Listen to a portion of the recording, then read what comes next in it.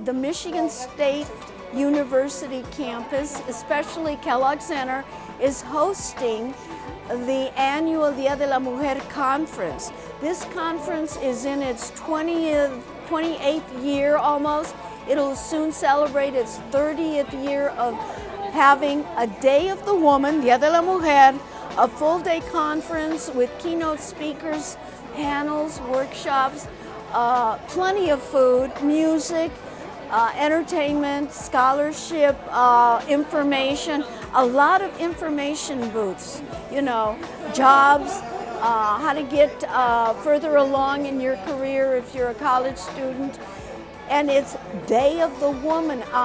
We encourage all women, men go too, young men go, to take advantage of this. Look it up at the MSU website. It's Dia de la Mujer at MSU, Saturday, April 16th. It's Holy Saturday, the day before Easter.